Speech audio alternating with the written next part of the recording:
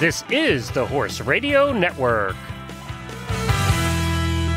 This is episode 380 of the Dressage Radio Show on the Horse Radio Network, brought to you by Kentucky Performance Products, EcoVet, and Total Saddle Fit. Tonight we chat with Rio Olympic steward Lisa Goretta, and to honor the HRN Year of the Listener, we talk with listener Rhonda Crabtree. Reese and I will cover a listener question about how to make square halts. And don't forget, I get to chat with Karen Isberg from Kentucky Performance Products about your horse's digestive health.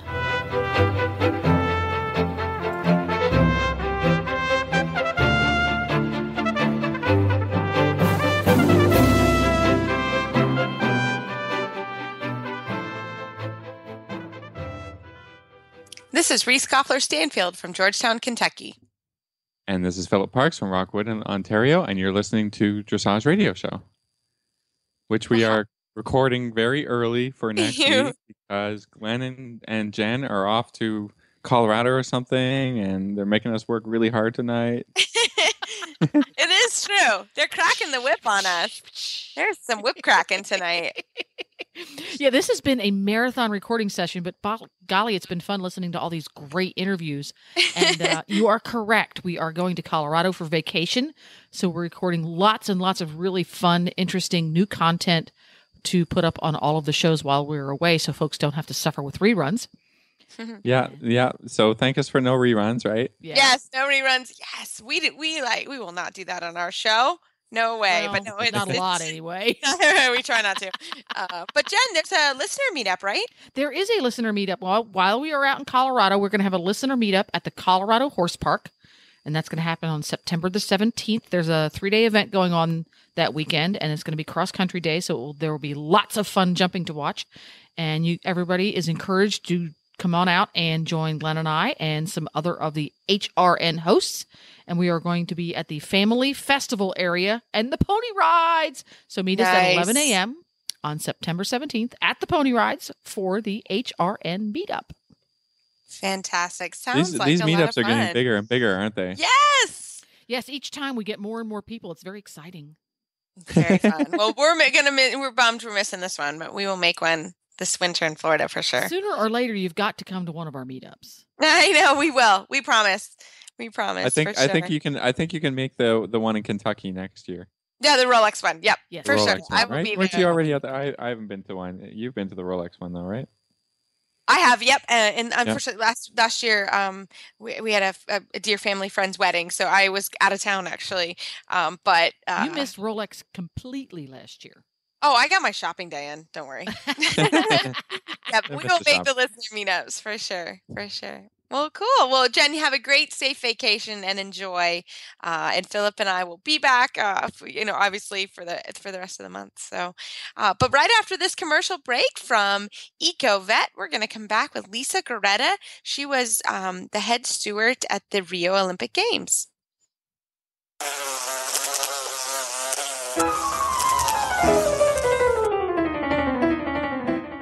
Wouldn't it be wonderful if your horse could enjoy a zone of repellency from pesky flies? Well, he can with EcoVet. EcoVet is an entirely new type of fly repellent that is safe for horses and those applying it, offering a real alternative to toxic pesticides like pyrethrins. EcoVet confuses an insect's normal directional ability, the bug's GPS, if you will. So if it can't locate your horse, it can't bite your horse. Dr. Wendy Ying from the Driving Radio Show has been using it in South Florida, also known as the Jurassic Park of biting insects, and she just loves it. EcoVet's active ingredients are naturally occurring food-grade fatty acids that have been clinically shown to improve the condition of horses with difficult-to-treat sweet itch problems. EcoVet is effective on mosquitoes, ticks, no-see-ums, as well as flies. You can visit EcoVet online at eco-vet.com for more information or to order. You can find EcoVet at Dover Saddlery Stores and EcoVet's on Facebook. Just search EcoVet, ECOVET.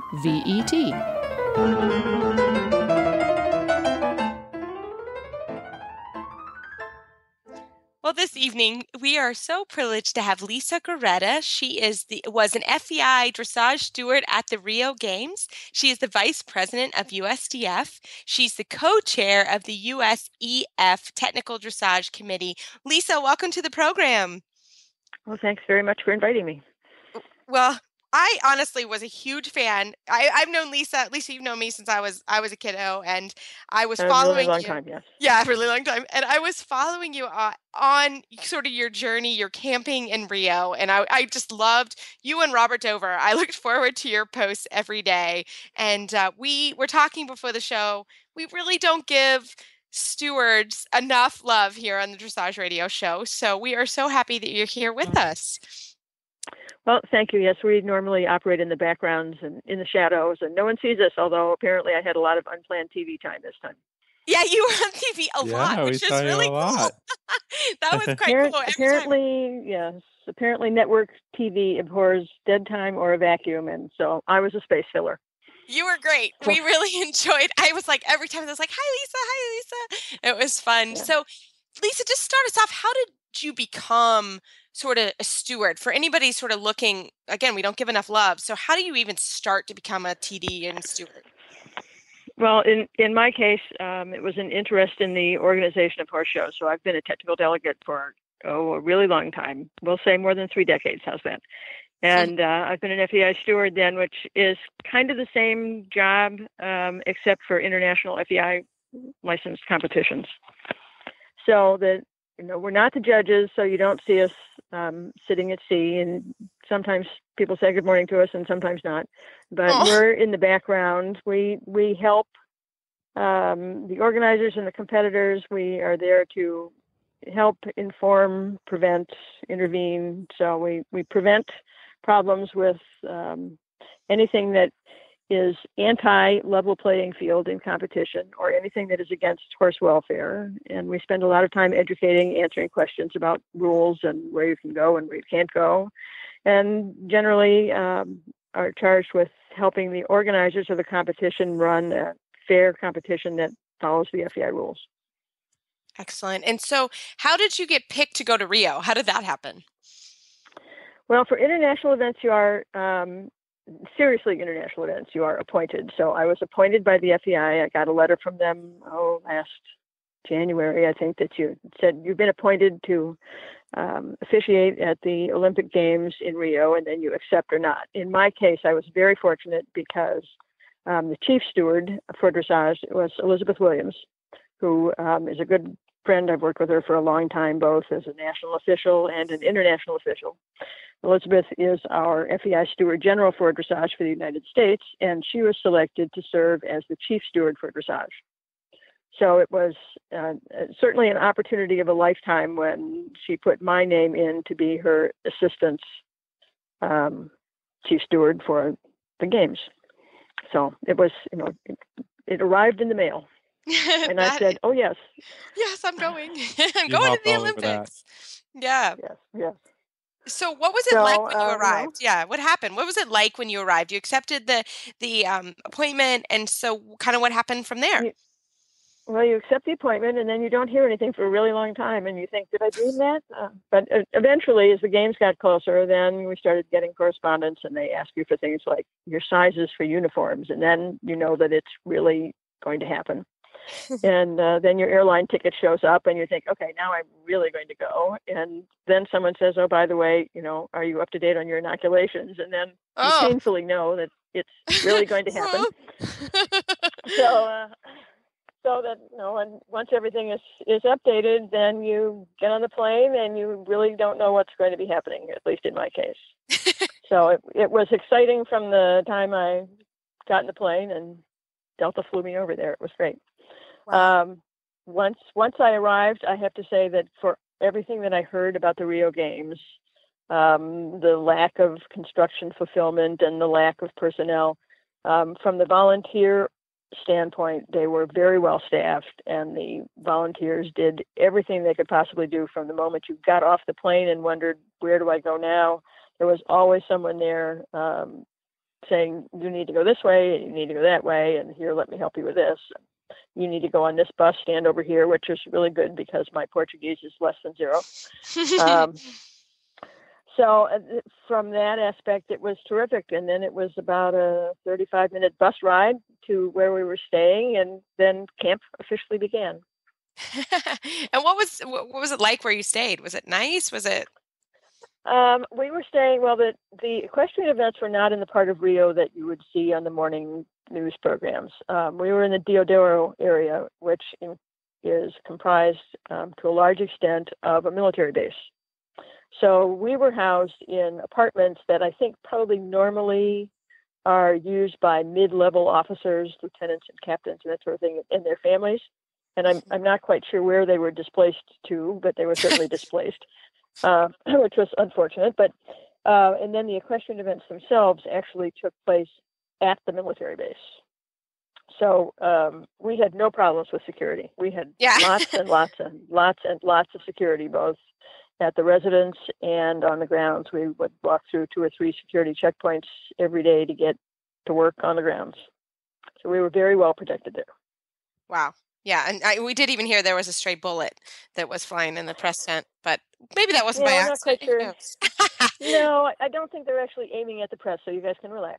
The story there was a security blimp that had a lot of cameras, which didn't fly over, and I thought, it looks like a little miniature Goodyear blimp. So the story was that someone took offense at the cameras and what the cameras might be looking at, and with a very long-range rifle. So I don't think anyone really knew that it was going to. They just had poor aim. I don't think they were aiming at us. That's good. So, frankly, I found out about it on the bus one day going back to the I didn't even know it had happened. So. So you get there, then the horses start arriving, right? Or were they already there once you got there? No, the stewards have to be on the grounds before the horses arrive by a couple days. So once they start to pull in, and the event horses showed up first because they were the first division to go, and then the dressage horses, and then last the show jumpers. And the Olympics is a little different from a normal CDI where you're only working with dressage and you have a team of somewhere between 4 and 6 stewards. For the Olympic Games, there's a lot of sharing of expertise and labor. We had a team all together that rotated a little bit through the months, but there are about 50 stewards. Wow. Some show jumping, some eventing, some dressage, and in both Europe and South America, although it doesn't really work that way here very often, there are a number of stewards who are multi-licensed in different disciplines. So there were some people that were there for 6 weeks, which is a really long time down there. Yeah. So I was there for 3. So I arrived on the 29th, and Elizabeth Williams arrived the day after. And we had 3 or 4 days before the dressage horses started to come in. I was very fortunate in the one night that I pulled night duty, because stewarding is a 24-hour job. Horses are monitored and stabling 24 hours a day by stewards. And the one night I was there, I was fortunate to have about 30 dressage horses arrive. So that was an extra treat because I got to watch the whole process of the bloodstock agent bringing horses from the airport and getting them checked into stalls, which all we did was stay out of their way because they were extremely professional, extremely fast. They obviously really know what they're doing. Yeah. But other than that, it was at 3:00 in the morning. It was great to watch. And it kept you awake for your night duty, I would think. Yes. That was good. You were awake. And the nice thing about night duty is when the stabling is closed, the stewards get to have that little magic hour when the horses are just starting to wake up and no one's around. It's really the best time to be in the barn, especially when you're walking by to make sure that the legger is okay. Yeah, that's pretty cool. That's great. Without waking him up. Yeah. Yeah, exactly. You're like, hey, not waking you up. I really want a selfie. Yeah. So the horses arrive. Then what happens? What's the next step? Once horses arrive and the grooms, of course, are there, and the riders are there, and there are a couple of days where the horses just get to acclimate to their area. So from the steward's perspective, we're monitoring stabling, monitoring all exercise. Anytime the horses are outside the stable, there's a steward around. And this was a little new for this games. For every area that horses were working, whether it was lunging or exercising or competing, There's not only stewards watching, but there's also a vet delegate and a farrier on hand everywhere. So anything that happened to a horse, it was instantly attended to. Wow, that's amazing. Interesting, yeah. Yeah. What was why would they just welfare, or why did they increase that? Just Yeah. it's strictly horse welfare. Anything that goes wrong, the stakes are very high when you've gotten to the Olympics, and they were the vet team, the vet hospital, the inspection of the horses was all just really top notch, first rate. They had vets from all over the world there. They had an amazing amount of equipment, so the horses were all very well cared for. That's awesome. That's great. So what happens now? You were also steward for the eventing, right? Not just the dressage part. The eventing. Well, I was there during the eventing, and that's where there's a little bit of cross pollination of what stewards do. When the eventing stewards were, out doing cross country and really doing their thing, we were watching stabling and watching the rest of the warm up areas. But I had an opportunity to assist eventing by supervising the equipment check for their dressage division. The eventing steward was doing it, but I was the person who was watching. And in most things that you do in stewarding, particularly at the games, the intent is to always have at least two people there. So there's always somebody there that's an extra set of eyes, or someone to help, or someone to be a witness, whatever is needed. So I was the second set of eyes for eventing, which was the first time I had my little camera ops. And I then went on and did the equipment checking for dressage. There was a new little wrinkle in the FEI rules that they put in just in January that quantified what the FEI accepts as far as tightness in cavesons, and also a new spot checking system that they had not used before. So I was doing that. And after dressage was completed, I had an opportunity to help show jumping with their horse inspection. So I got to do a little bit of everything, more than I would normally do at a competition. So that was a lot of fun. You get to kind of see how the other half lives. Yeah. And for our stewarding team, it was certainly interesting because we had stewards from all over the world, some who had a lot of experience in European championships, and some who are perhaps a little newer to stewarding in South America, but also some very experienced stewards from South America and Mexico. And it was interesting to see. We also had stewards from Peru who will be hosting the next Pan American Games, so they were there taking a lot of notes. And we also had steward representatives from Japan who was doing the same thing for Tokyo 2020. Wow. Yeah, you don't even think about it, but the games will go on. There's the next set, and you got to train the next group. Yeah, you got to be prepared, right? Yeah. So that was really the most interesting thing, when, in addition to interacting, of course, with all the grooms and riders and the wonderful horses, was to learn a little bit more about the international culture of equestrian sports. Everyone does big things the same, but it's the little things that make up the fabric that is different country to country and continent to continent. Yeah, that's awesome. So what was it like to work with riders like that? I think everyone always wants to know that. What are the riders like? I found the relationship between the riders and the grooms and the chef de keep to be very positive always. It was really a very positive experience all the way around. I don't know if it's always that way, but it was certainly that way for the Rio Games. From the organization, from the stewarding end, you have an overall chief steward who is in charge of everything. And then you have each discipline steward. Below that, you then have teams of stewards. So each day there might be 3 or 4 team leaders who have to assign their groups into it. So it's a lot of administration. And in that administration, you end up seeing different portions of the competition. One day you might be in stabling.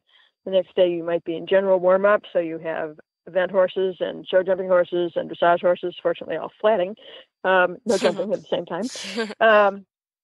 But everyone was really great to work with. The language barrier was certainly present. I had a little extra ticket on my credentials that said I speak English. So that was important. We always had to have it at certain key positions, like the entrance to stabling. We had to make sure that could handle not only the official language of the FEI, which is English first and French second, but that we had plenty of people who could understand Portuguese. And, then all of a sudden you have somebody who was really primarily speaking Russian, but they had a little English. And so it's, you spend a lot of time trying to work your way through the communication, but that made for a better experience. I think everybody was really very positive. I didn't run into really a cranky person or a bad mood, unless for a short period of time, if their schooling didn't go the way they wanted or their ride didn't go the way they wanted. But everybody was amazingly professional. Fantastic. Well, it just sounds like an amazing experience, and I hope that this kind of ignites someone who is interested in becoming a technical delegate or steward to go on in that path, because it really is a cool path, and we need more TDs and stewards out there. Yes, we do. If you're interested, I could never, as much as I love horses and I love horse shows, I could never judge because I could never sit that long in one place. I'm a better mover arounder, and that's part of the reason that technical delegate and stewarding is a better job for me. And you do have to kind of be detail oriented because there are rules in whatever sport you're in, but it's an opportunity to stay in horse sports and around horse sports, whether or not I have time or resources to compete. I'm still around the sport that I love, so that's a great opportunity. That's great. Well, Lisa, thank you so much for telling us about Rio. It looked like you had just an experience of a lifetime, and we look forward to talking with you after the Tokyo Games. Oh, well, maybe we'll see. We'll see. That would be interesting. That would be interesting. It would be a whole different culture, a whole different cuisine. Absolutely. Well, thank you, Lisa. Thanks so much.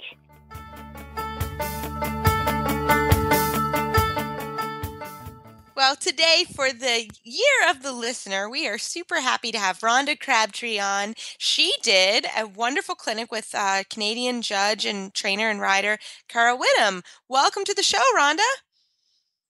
Hi, thanks for having me. We are super excited to have you tonight and can't wait to hear. Tell us a little bit about your horse and what it was like to go to the clinic. Well, my horse is a 17-year-old Canadian warm blood. He is third level, and I am third level. And his name is Obi. Obsession is his show name. Love it. But we stuck with Obi because my husband loves Star Wars, so kind of whatever it takes. Obi-Wan connection. Yes. Yeah, yes. Exactly. You know it, Reese. Yes, whatever makes your hubby's happy, we're on it. It's great. So perfect. And so what kind of stuff were you working on sort of going into this clinic, and what were maybe some of your trouble spots and things about your training that you've been working on? Well, just about 2 weeks before, I actually did 2 clinics with her, and about 2 weeks before the first clinic, I finally got my changes so that I could do them. He wasn't bucking anymore. And I went in the clinic, and we did kind of a warm-up of this, that, and the other. And she said, okay, change, right to left, and then left to right. And we just did them. And she had no idea that 2 weeks ago I couldn't have done that. So that was pretty cool. And so then she said, oh, your changes are really good. And she made me work on counter-canter. Isn't that the way? So, of course, then she found the tricky spots in that and worked through them with me. And, it was really great. What was the format of, because I know that Cara does a lot of clinics in which you ride a test in front of her. Was it that, or was it just a normal student instructor sort of situation? Yeah, more like just a regular lesson. And it was amazing, though, because she'd been watching me ride for about 3 minutes in total, and she had me and my horse figured out completely. No, that's fantastic, though. That's great. Yeah. She just knew exactly where our weak spots were, and that he was stiff to the right, and all of this stuff she just knew instantly. It was amazing. Can you give us maybe an exercise or two, like in the counter-canter? What was the pattern that she had you ride to help really improve that? Well, she had me just change the rein and stay in counter-canter, and of course he kept changing. Working on that so hard. And then the biggest thing was she had me, don't get frustrated, just try it again. And she actually said he wants you to get frustrated because then you'll stop focusing and you will stop asking for it. So she said with an older horse like that, that's kind of like a school horse, you just have to keep trying until he says, oh, she's not going to get frustrated. I might as well do it. So, yeah, I think that's great. I think that's a lot of horses kind of try and get you to be a little bit emotional about the riding, and then, like you said, then you sort of stop riding the horse. You start riding your emotion, and that's always a bad idea because it's only going to get worse, right? I mean, sometimes I have riders just take a breather, take a moment, get away from the exercise for a moment, if that's if it's a point of contention, because you can't ride it tougher or ride it better by being a little mad or frustrated or what do you think, Reese? No, I think you're totally right. I think sometimes just to stop, take a deep breath, think about it, make sure your aids are really clear. I think that's always, and that's normal when you're working really hard on flying changes and then you go back to counter canter. I think that's a completely normal thing. And I think just stopping and taking a deep breath and seeing where you are is a good thing always. And whenever you're frustrated, sometimes it's good just to stop and take a deep breath. It's funny because the horse is like, look how good I can be. I can do all these fun changes. And you're like, no. That can be the most frustrating thing coming into a lesson or a ride in which you've been working on one thing. And then I think that's classic about the changes and the counter canter. It's like, look how well I can do the changes. And then all of a sudden it's like, now can you ride counter canter again? And then you're like, no. I don't want to go backwards. I want to go forwards. I want to do more changes. I want to do threes and twos and ones. And why can't we just do that? Yeah, wouldn't that be fun? Yeah, exactly. Sometimes it's just going back and just rebalancing. But that's what's nice about clinicians is they get a snapshot. Of course, they listen to, I'm sure, what you did in the past, but, they get a snapshot of what you are doing today. And I think that's what's so good about going to a clinic is your trainer and you typically everybody gets in a routine. But then when you go to someone different, maybe it changes things a little, and that's a good thing. So I love it. Mm-hmm. Fantastic. Yeah, she really didn't say anything new from what I have with my regular coach, but just a different way of saying it, and very, very encouraging. And then when I went back for the second clinic, she seemed really impressed with how much we'd improved. And it was the first clinic was kind of a jumping off point with, okay, we can do this, now let's improve it. And then by the second one, I was riding like everything in the canter a lot better. Like, when I ask for travers, I get travers, and, all those things that can be tricky. Oh, good. Fantastic. No, that's very, very good. Well, Rhonda, thank you so much for coming on and talking to us and telling us what it was like to go to a clinic and do that. That's fantastic. So we look forward to watching your progress as you go through. Thanks so much.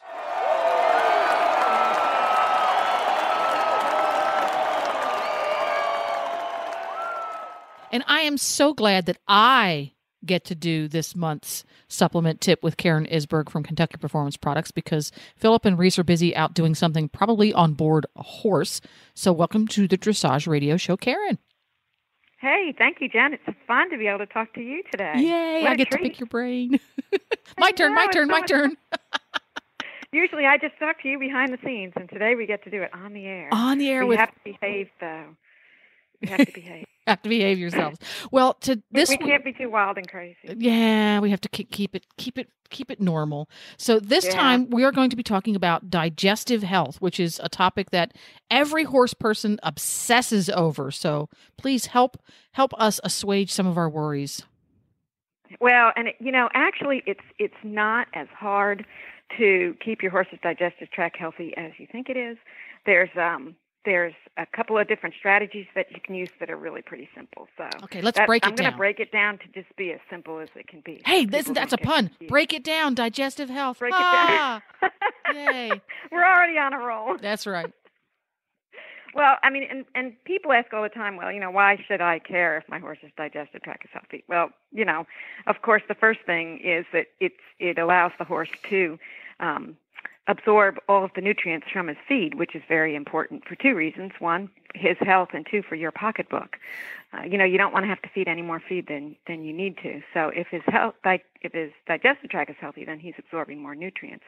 And also it reduces the risk of the three things that we all dread, which is colic, diarrhea, and ulcers.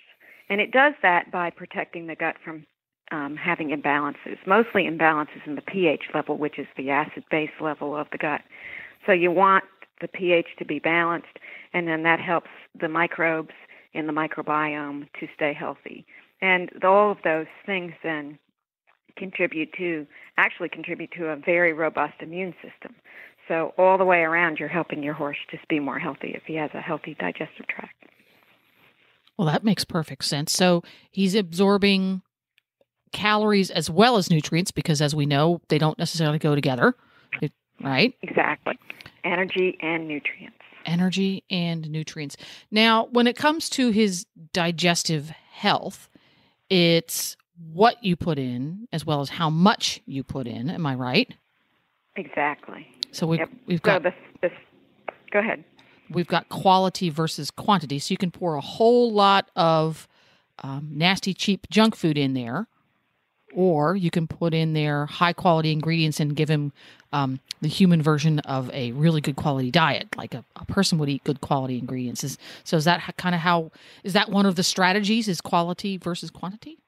That's definitely one of the strategies, is quality versus quantity. And, of course, a lot of that depends on the type of horse you have and what you're doing with them. So, we all struggle with that easy keeper who lives on, looks at a bale of hay and gains 50 pounds. And then we also have the opposite end of the spectrum where we have the horse that you can feed 50 bales of hay to and won't gain any weight. So you have to balance the two out. The best strategy for keeping a healthy digestive tract is to feed adequate fiber. So you want your horse to eat 1.5 to 2% of their body weight per day in fiber. And the fiber can come from multiple sources. It can come from hay, which most people feed. It can come from the pasture. It can come from hay cubes or pellets. And it can also come from something called superfibers, which are very easily fermentable fibers. They have a small amount of lignin in them, so they're very easily fermented and digested, and those would be beet pulp and soy hulls. And people are seeing a lot of those in their concentrates these days. Soy hulls. Interesting. I'm not as familiar with soy hulls as I am beet pulp. Interesting. Mm-hmm. Yep, so those are the two. So, 1.5 to 2% of the horse's body weight would be, for a 1,000-pound horse, 15 to 20 pounds of hay a day. And I tell you, my horse can put down 20 pounds of hay in a heartbeat. Yeah. And my horse, who's 1,300 pounds, he eats between 19 and 26 pounds of hay a day. Wow. And he has no problem putting that away. Wow. I think many of us underestimate just how much hay our horses would like to consume, because we give them enough hay that, okay, it's all cleaned up because I don't want to waste it because the doggone stuff's expensive, right? We don't want to have to sift it out of their stall when we're cleaning. I think we underestimate that pretty frequently, in that if there's a little bit of hay left over in the stall, we assume the horse didn't want to eat it, when in fact he wanted to eat it, but he was fussy and didn't want to eat it after he'd stomped all over it. Yeah, and that's important too, is to feed your hay in a way that you keep it clean. So, if you have an easy keeper and, you would go on that low end of the body weight percent, so you'd feed 1.5%, you might put it in a slow feeding hay net. Those things are fantastic. It really slows the horse down. You want the horse to be eating fiber 24 hours a day, if at all possible. So the longer you can make it last, the better, because as they chew, they produce saliva, and saliva is a natural buffer for the gut. So as they chew and they swallow, they're buffering their stomach and buffering their stomach. And, of course, that's how they would do it in nature if they were out grazing. They would constantly be buffering their stomach. And when we put them in stalls and we feed them meals, we take away that natural buffering capacity, and that's when you have trouble with ulcers. Aha. So strategy 1, quality versus quantity, and get that right amount of fiber to your horse. Get the appropriate amounts. What's strategy number 2? And keep feeding it all the time. Well, and the other thing, just a quick tip for people that often ask me, horses that are out on pasture, how do you figure out how much they're eating? Good point. The research that has been done, if you have a horse out on lush pasture, your horse eats about the equivalent of 1 pound of hay per hour. So that gives you some idea. If your horse is out for 12 hours a day on good pasture, he can eat about 12 pounds. Interesting. And if you think about the math there, because when I first read that statistic, I went, wait a minute, he's eating a lot more than that. When they're looking at equivalent hay, so if you were to take the amount of grass your horse eats in an hour and magically remove it from his insides and put it in a big pile, it would be a much larger pile by volume than that 1 pound of hay would, because the hay's had the moisture sucked out of it. So by volume, your horse's tummy wants way more than a pound of hay an hour, because he's consuming it in volume. He's not consuming it by the pound. He doesn't measure it by the pound. He just stuffs it in his face until his tummy feels a little bit full. So I can. Well, as it moves through that huge digestive tract, it's broken down. So, and if they're eating consistently, then it's broken down consistently, and the nutrients are released consistently, and it just keeps everything really working well. It makes so much better for more them sense to have it over a period of time. Yeah, there we go. Excellent. Yeah. So that's strategy number 1: feed good hay or fiber of some kind, and feed plenty of it. Feed enough of it so that your horse is getting, like I said, 1.5% to 2% of their body weight per day. You never want to go below 1%. There we go. Horses that are eating less than 1% of their body weight in hay are going to start to have trouble with their digestive tract, because it just does not support the microbiome the way we need to, and that's when you start having colic and diarrhea and all kinds of issues. There we go. The second strategy is small, frequent concentrate meals. And by concentrates, I mean pellets or sweet feeds, or that fortified product or plain grain that you add to your horse's diet, mostly to add energy and to add vitamins and minerals. So that you want to do that. You never want to feed more than 4 to 5 pounds in any particular meal. And you want to have a diet that is lower in starch and sugar. Now, all horses need a certain amount of starch and sugar. Horses need a certain amount of glucose readily available to fuel work. They just don't need large amounts of it. And the reason why is because horses have a limited quantity of the enzyme amylase. And amylase breaks down starch and sugar. So if you feed your horse more starch and sugar than they have amylase to break it down, then we call it escapes into the hindgut. And there's, a certain amount of microbes in the hindgut, a certain amount of bugs. And there's a balance of those bugs. And if the sugar and starch goes in, then the bacteria that ferment sugar and starch go crazy. They go, oh, we're having a party, we have all this food, and they just start fermenting away. And they produce a byproduct called lactic acid, which then lowers the pH in the gut, makes it more acid. Of course, those bacteria love that acid environment, so they're even happier. But the good bacteria hate it, and they start to die off. And as the good bacteria die off, they produce toxins, endotoxins, that are released in the gut. And because the pH is dropping and it's more acidic, it irritates the lining of the hindgut, which then allows for these toxins to get into the bloodstream, and that's what causes your horse to get laminitis. And you have that cascading effect, and before you know it, you've got a big headache and a big vet bill on your hands. It's a vicious cycle. So it's really important to always feed small amounts of starch and sugar at a time. So if you have a horse that's a really hard keeper, feed him 4 times a day instead of feeding him 2 big meals. Yeah, and it may well be lunch, dinner, and late night. It may well be worth the investment to get one of those automated feeders, so that at 11 o'clock at night, when everything's quiet and you can't do a check because you live an hour and a half from the barn, you can have it set to give him another small meal. Right. It dumps it in there. Yeah. And you can also use, we've talked about this before on the Dressage Radio Show, but you can use, if calories are an issue, you can feed fat supplements instead of that. That will increase the calories without putting the starch and sugar. Instead of the volume of starch. For that, yeah. So the two things to remember is good fiber, lots of it, and small, frequent concentrate meals. There we go.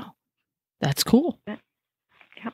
And when you have a horse that, like my horse who's shipping all the time and going to horse shows, and, his routine is changing constantly, or if you have a horse that's high strung, doesn't handle change well, then that would be a good time to put them, or has had problems in the past, that would be a good time to put them on a digestive aid like Nalox Advanced.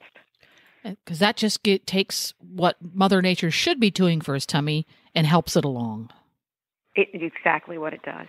So it has the gastric buffers and coating agents in it, so it keeps the pH in the stomach where it needs to be, and then it coats the sensitive lining so that when the acid does wash up, it doesn't harm it. Then it has an ingredient called Saccharomyces boulardii. I love that name, Saccharomyces boulardii. Just something you want to put on a T-shirt just for fun. Yeah, or S, we call it S. boulardii for short when, we don't want to pronounce the whole thing. But that is actually a probiotic. So the difference, you'll hear the term probiotic and prebiotic used a lot. So probiotics actually impart nutrients to the horse and to the microbial population, whereas prebiotics really only support the microbial population. Now that is the most concise and sensible way anybody has ever explained that. Say that again. Okay, so a probiotic, it imparts nourishment to the horse as well as the bugs, and the prebiotic imparts nourishment to the bugs. Dang. Where's that explanation been for the past 25 years? I don't know. I say it every day, so I talk about it a lot. That's my takeaway right there. The difference between a probiotic and a prebiotic. The probiotic imparts nutrients to the horse as well as the little good bugs in there. And the prebiotic just feeds the bugs, the good bugs. Basically, yeah. And the difference between the two is the probiotic remains viable through the entire system. And a prebiotic will oftentimes be damaged by the acids in the stomach. So it is no longer really able to impart benefit to the horse itself. But when it gets down into the hindgut, the bugs can then ferment it and digest it and use the benefits there. So that's basically the difference. So the S. boulardii is a true probiotic. It remains viable through the entire system, and it imparts nutrients all the way down the track. Which sounds to me like it's a much better option than one that only works partway. I think you need to have a balance of everything. Mm-hmm. But it's definitely you want to have some kind of a probiotic, and the S. boulardii is the best one out there. It's had a lot of research done on it. One thing that it does do, which is nice, is it increases the digestion of the starch and sugars in the small intestine.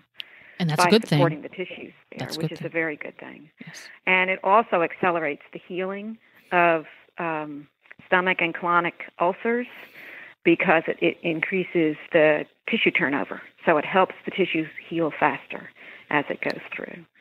So it's good. It reduces imbalances that cause diarrhea, and it also helps the colonic and gastric ulcers to heal. So it's a good ingredient.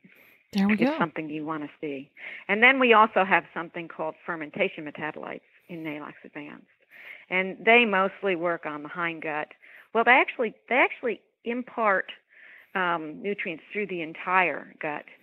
They stimulate the immune response. They help reduce inflammation.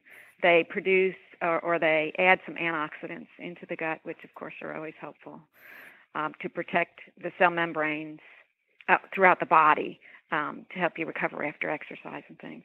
And then, of course, they also support the growth and activity of the beneficial bacteria. So the combination of, you kind of got a three-prong approach there to digestive health. There you go. 3 prongs, 3 easy to take care of prongs. You feed an appropriate amount of good quality fiber. And what was the second one? The second one was feed small meals frequently. And the third one is for horses who have had previous issues or have their routines changed or are under amounts of stress. You should use a good quality digestive support product like Nalox Advanced. points. And I anytime got you it. I craft win. I words- get an A and a You gold did it. star. Perfect. Wow, we boiled it down, haven't we? Yes. So thank you very much, Karen. And for folks who have even more question marks floating around above their head, how can they contact the good folks at KPP, at Kentucky Performance Products?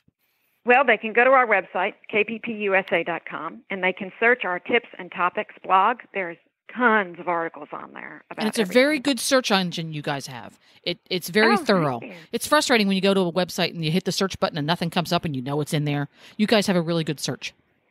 A lot comes up. Mm-hmm. Sometimes it's not all exactly what you're looking for, but keep looking and you'll find it. It's in there.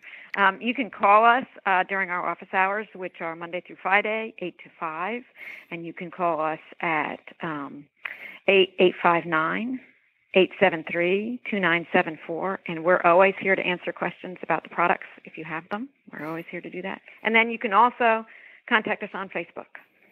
So I look at the Facebook page pretty much 7 days a week. So if you leave a message there, somebody will get back to you.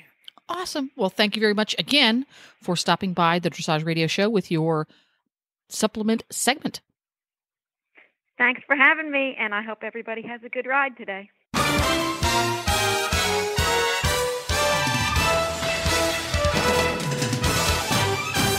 This week's dressage training tip is brought to you by Total Saddle Fit, home of the shoulder relief girth at TotalSaddleFit.com.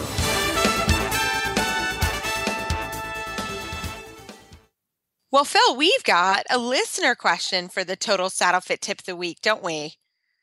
Well, I think I don't even have to intro this one too much because I think it's pretty straightforward. The listener was asking how to make her horse halt square, and I think this is a really important tip because there's 2 halts to every test, and right from the beginning in training level, you've got a halt. So I think the first thing to talk about is that actually, the halts should be, the demand of the halt is different from training level as you move up through training first, second.